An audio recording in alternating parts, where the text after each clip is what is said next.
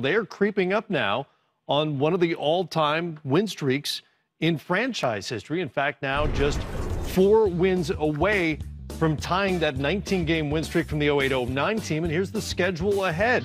They finish out this road trip with a couple of other sub-500 teams, Dallas and Miami. They come back Friday to Orlando. And then a win in Indiana, if they win those 3, would tie them with that 08-09 team. Can they get it done? I think they can get it done. I think they can tie. Detroit will be a tough matchup. Detroit's playing good basketball, but this team is just locked in. They're a team of character.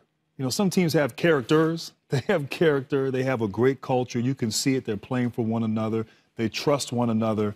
And it's surprising because you do have the young, talented guys, Tatum and Brown, who are really stepping up. You have a new player in Kyrie Irving. But they really seem to just get along and have great chemistry, which is hard to find in an NBA team. So, the teams, those first 4 opponents, they should win those games. Obviously, they don't want to get complacent. And as they're probably going to be aware of that record and going to want to set it. But Detroit will be a tough game for them. And, but I think ultimately they'll break the record. You're looking at the Detroit game. I see a young team. Where's that Miami game being played? At the South Florida. In Miami? Yeah. Grant, South Beach is undefeated. So you get a young team out there in South Beach. What night they're playing? It definitely depends on what night it is. I hope it's not a Sunday. Is Liv still popping? All I'm saying is that that Miami plays hard. Yeah, they have a certain way they like to play defensively. They're going to compete.